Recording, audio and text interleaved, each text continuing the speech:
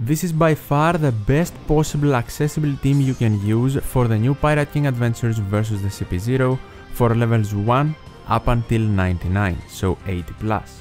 It is fully free to play, and let me explain how it exactly works. The 6+ Arlong Crew is our very important captain, and they reduce our HP right now because we don't have all of the colors in the crew. That is exactly why we want our friend Captain Sugar and Doflamingo, the new legend, to enter on Sugar. That way we can lose some HP and make our strategy with our MVP unit Pirate King Adventures Sanji function properly. By the way, his double special activation is maxed out, and I also have Story VV support on him to guarantee him a matching slot in the final stage. Then we have 5+ Pirate King Adventures Newgate, 5+ Pirate King Adventures Kobe, who needs to be in the left column, and of course the free-to-play unit Kid and Lo.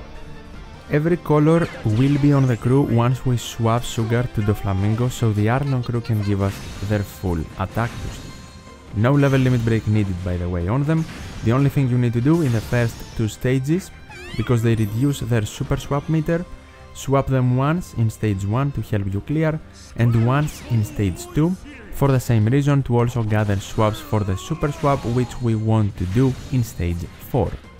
The reason we don't want to be maximum HP is essentially so we can activate Sanji in stage 4 to help Newgate regain his special, and then we can activate Newgate to drop our HP under 50% guaranteed, and then we can activate Sanji again for him to remove paralysis because we have less than 50% HP. In case you don't even want to think about your HP and you also want to use a SIP that doesn't make perfects easier to hit because we don't want to hit perfects in the final stage, you can use the Moby Dick at the base level 10 instead of the Whale Sharks. Entering stage number 3, we want Kobe in the left column so he evades the bind, and then alongside sockets, we activate him and he can completely remove the bind, despair, give everyone their specials back, and provide us with a chain boost. After that, we swap both of our captains. The Arlong Crew provides a base attack boost, and Doflamingo with Sugar apply increased damage taken. We have a Q unit as well now with Doflamingo, so we get the maximum attack boost from the Arlong Crew, and by attacking in this order, starting with Newgate, the Arlong Crew, then Kid Lo, Kobe, ending on Sanji, we can also maintain the matching slot on Doflamingo, which will of course guarantee him a matching slot in stage number 4, which is needed for maximum damage. It is highly possible that Sanji can provide him with one, but in order to be 100% safe, I would advise you to also follow this strategy. In stage 4, we are going to activate Sanji first. We can resist the special rewind, and because we have over 50% HP, he will help everyone regain their specials. Now it's time to activate Newgate.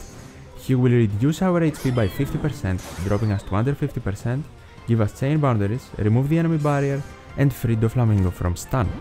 Now we can activate Sanji again, and because we have less than 50% HP, he will free our units from paralysis. Then we super swap the Arlong Crew and activate their special for a base attack boost and a buffed attack boost for everyone. And now we are ready to attack, starting from the mobs in this order to do as much damage as possible. Newgate and the Arlong Crew, Kid and Lo, Kobe, Sanji, and then Doflamingo. That way we get maximum damage and we can maximize the damage coming from the Doflamingo special in the final stage. That is also the reason we don't attack based on color advantage versus the CP0, so Doflamingo versus the strength HP bar, Sanji versus the Psy one, because the Doflamingo attack is highly likely to completely defeat the CP0, which overall will provide us less damage. In the final stage now, Sanji gets a guaranteed matching slot even if you missed your perfect because of Story VV. The burn here is a huge problem because it doesn't apply at the end of the turn, but after it's perfect, so we don't want to hit any. First up, we activate Kid and Lo for their end of turn damage to help us ignore resilience, and then Doflamingo. He will damage the enemies, defeat the mobs, therefore remove threshold, provide a color affinity boost, and remove the CP0 barrier. Because of the Sanji activation in the previous stage, Sanji has an attack boost and an ore boost specifically for him, a guaranteed matching slot and color advantage, so we attack, hit a great with him, and super easily clear the quest. if you are worried that you might hit a perfect because of the whale shark's ability, you can change your ship for something that doesn't make perfects easier to hit. And in case you want to attack with more units for more damage, prior to the Sanji attack of course, you can do it, just make sure you hit grades with them as well. And that was my best accessible and fully free to play team for the new Pirate King Adventures up until level 99. Hopefully it helped you out. And as always, thank you so much for watching, take care, and I'll see you in the next one.